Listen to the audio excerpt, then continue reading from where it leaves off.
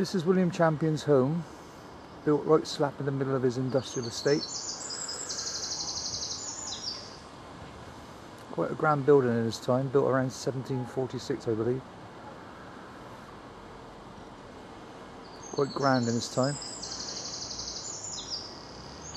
With lovely gardens. And on the left there you can see the old, I think, what is the stable block. Used to have, apart from a windmill, he had horse mills as well. A famous poem was written by a lady.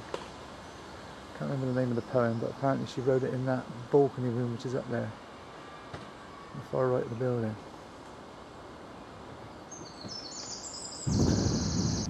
This was the old windmill where the smelting process used to begin. We used to crush the metallic ores ready to go into the foundry.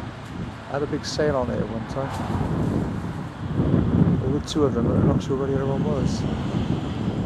Built out of Pennant stone, which is quarried, I believe, in the Forest of Dean. Had the nickname of Babel's Tower because of all the non-nationals that used to work there. And nothing really changes. Massive structure.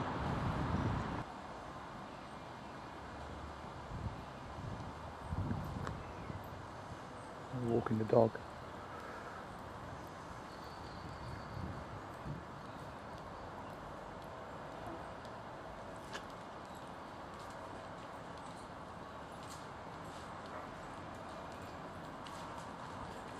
Morning. Hello there.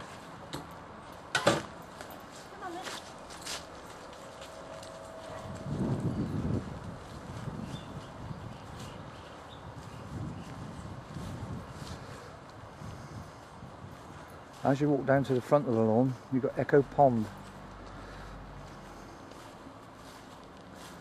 Long since dried out due to trees growing and breaking through the clay lining. There is a little bit of water left in there, inhabited by some frogs and the occasional moorhen. You stand out here and call out something, then rumour has it you can hear it back, but I'm not going to do it because I'm on my own, and they might come out and get me in a white coat and a white van or something, because Warmley House is now an old people's home.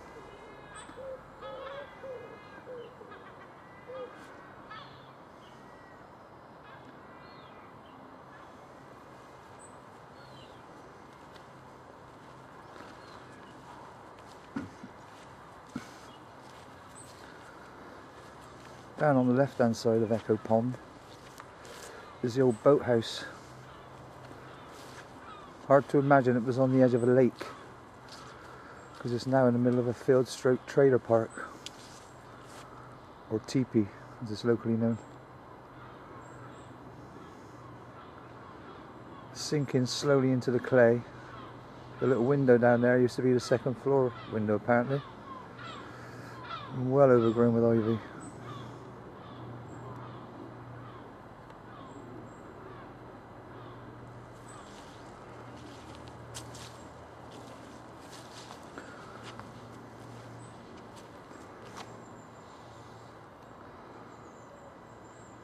I think that's elderflower there. This is my favourite bit of the old estate, the checkered garden. You see the black clinker in the walls again, or black stone. A lot of that, or all of it, was used to build a black castle down at Arnold's Vale. Have you ever seen that? This is a lovely little spot for a picnic.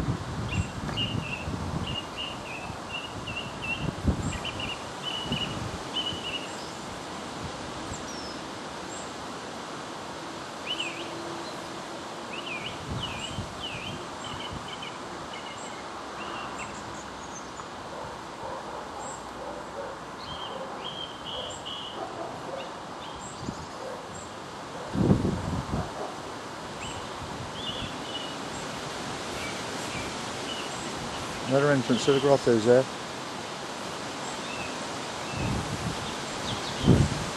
This is the mound. Built entirely out of natural materials. for the purposes of getting a good view of the estate and also providing some screening for the house.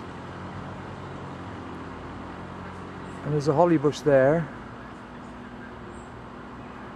which was there from the origins apparently.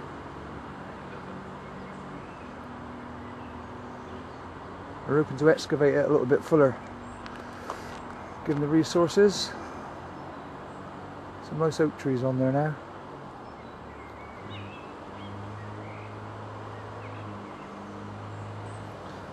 This is the statue of Neptune, part of the estate, and unbelievably was in the middle of the lake. Hard to believe because it's surrounded by fields now and the caravan park. Also made out of the clinker waste from the smelting process. Sadly lost his arms and his trident. More of a Neptune de Milo at the moment. It was restored back in the 80s, but still in need of a little bit of TLC, I think.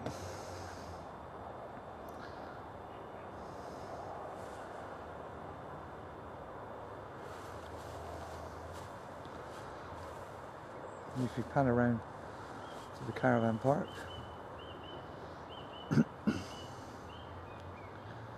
in the 1750s, all underwater.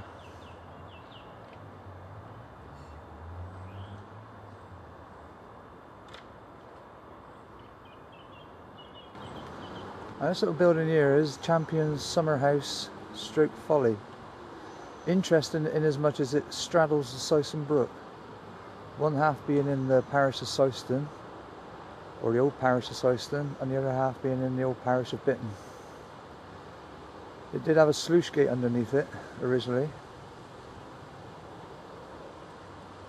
to control the ebb and flow of the waters into the lake. It's been extended over the years, but the central bit, the tower, is the original building. Champion's Summer House.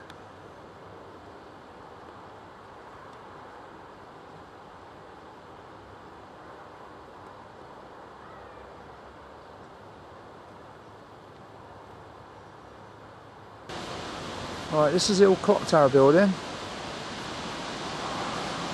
One of the last remaining buildings of the industrial site.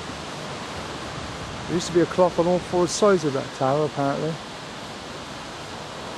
And it was where we used to make the pins. So the people in there coined the phrase working for pin money. Rumour has it.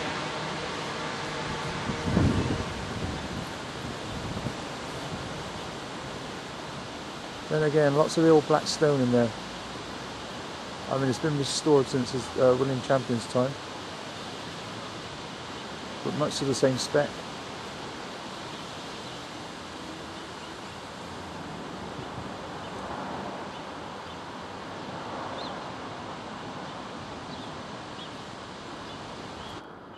So there we have it, a whistle-stop tour of the Champion estate. Lots more to see and find out. Come on down and have a little look. It's open bank holidays. The grounds are open all year long, but the grottos aren't always open. But they are on bank holidays.